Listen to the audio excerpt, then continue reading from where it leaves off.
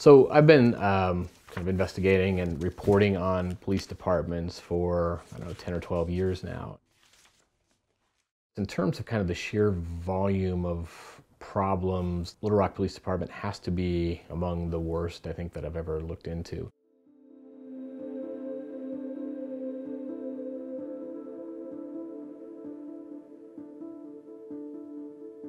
Eventually, Hastings was fired and then he was charged with manslaughter.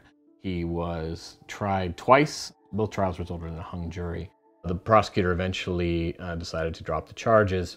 Moore's family sued, and discovery of the lawsuit revealed a lot of what we talk about in the story, which was just these really extensive disciplinary records from a lot of these police officers, including pretty much every officer that trained Officer Hastings. And Hastings himself had a really long history of misconduct.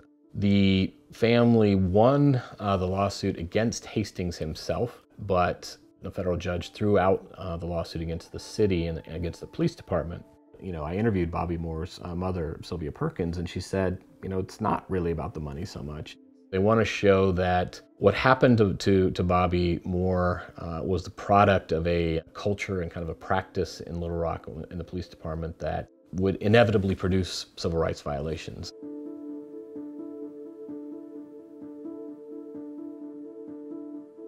And the idea here is that you're trying to use this lawsuit to expose kind of widespread police misconduct at this department, what they call a pattern and practice of misconduct that would foreseeably lead to these kinds of civil rights violations. One of the first policies that we see from the Trump administration was a promise from Jeff Sessions to really roll back the authority of the Office of the Civil Rights Division to conduct investigations into police departments. The report the DOJ did from Ferguson, from Chicago, from Baltimore, from Cleveland, they were incredibly damning for people who lived in that city, for people who worked in the civil rights communities in those cities. They weren't surprising. But what they did do was they put sort of the federal government's kind of imprimatur on, you know, what people had been saying and complaining about for a really long time. If the Justice Department is going to do those kinds of investigations anymore, your best hope is at this point, if this policy continues, is to win a Monell claim,